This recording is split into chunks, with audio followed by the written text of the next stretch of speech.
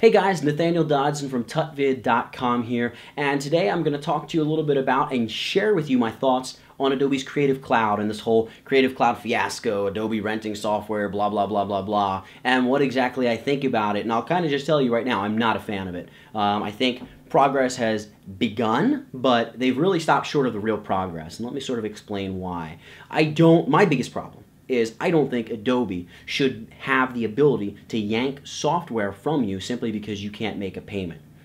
I much prefer being able to buy the software up front, having to somehow come up with money to buy the software, and having the peace of mind of knowing the software is always there. See, because when you can no longer pay for your Adobe Creative Cloud subscription, you not only lose the application, but in losing the application, you lose access to those files that you created with that application. That's a huge problem. That's a huge problem for a struggling small business, for a hobbyist, for an amateur photographer, all these different people who bought into early versions of Photoshop and either haven't had the money or just haven't had the interest in upgrading. So I think that's a really, really big issue, and I think it's more than just a, hey, practically it's inconvenient. I think there's a problem in forcing people, once they've bought into a system, to pay this monthly subscription, and if they can't, you're able to yank not only the tool, but access to artwork that they've created and that they own using that tool that you've sold them. So I think it's a real serious problem here that Adobe needs to address, and that's the primary reason that I really don't like currently how the Creative Cloud is functioning. Now beyond that, a lot of people are talking about the price, it's not cheaper. It isn't cheaper. Adobe, they try to spin it and make it sound like it's cheaper. Plain and simple, it's not cheaper. It's just not. If you bought Adobe CS2 or 3 or 4 or 5 and haven't upgraded since then, even at the very cheapest rate, it's going to cost you more money to have the Creative Cloud subscription, even for a single app, let's say, than just buying that single app, 6 or 7 years ago and just owning it outright, and then being able to own it into perpetuity.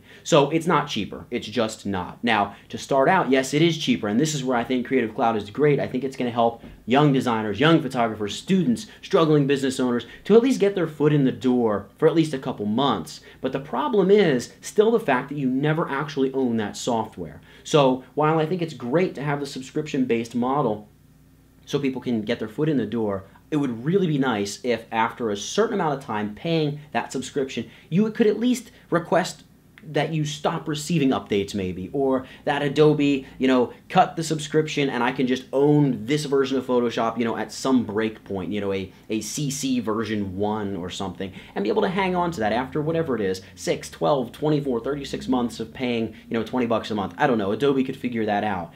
But the point is, if Adobe always can yank the software from you because you can't pay the rent that you're paying for the license, you lose access to the application and therefore lose access to all of your files that you've created as well. And there's never the peace of mind of just saying, I bought that software 10 years ago and I still have it on my computer and I can open up anything I want in it still today. So for me, that's the biggest issue. You can throw price out the window. Small businesses can work the price into cost of doing business. For the most part, I think people can find a way to make it work. 20 bucks a month, really, for a college student, yes, it's a lot, but it's going to be easier than fronting, $6.99 or $1,000 to buy Photoshop outright, of course.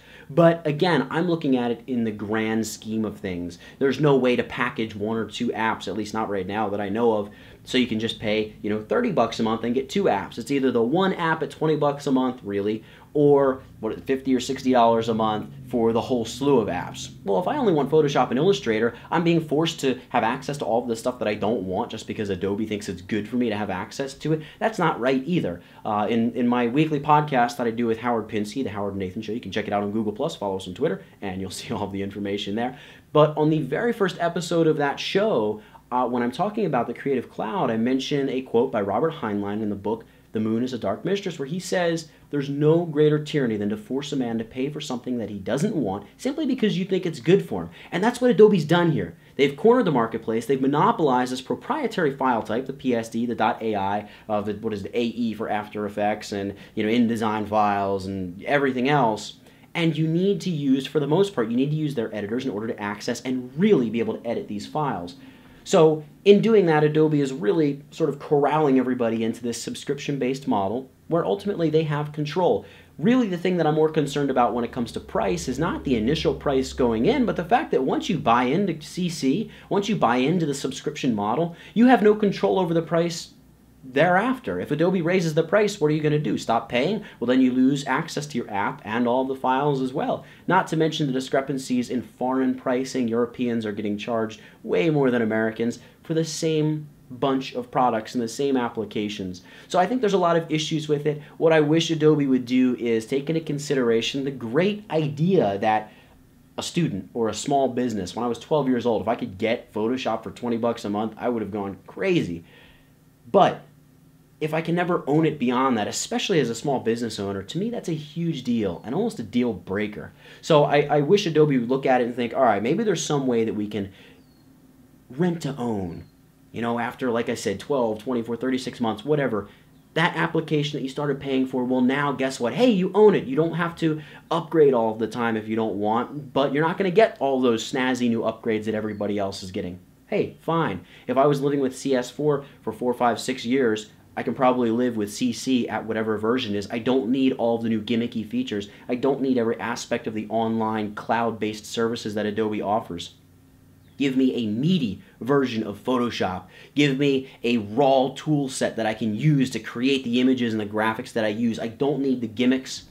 I need the powerful, cutting-edge tools that are lodged within Photoshop that allow me to do what I do. Masking, curves, adjustment layers, sharpening, that kind of stuff.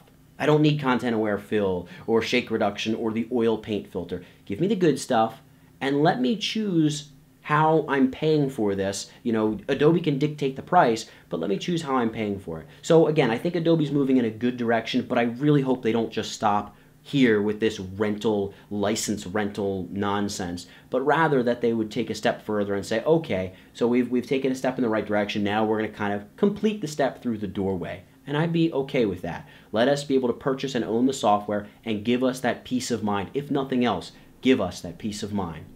So that in a nutshell is what I think about Adobe CC and the Creative Cloud in general.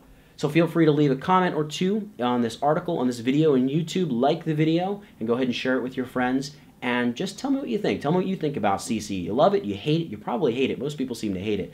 But I want to hear what you have to say. I want to see your comments. Or if you think that I'm totally out of line, feel free to tear me to pieces.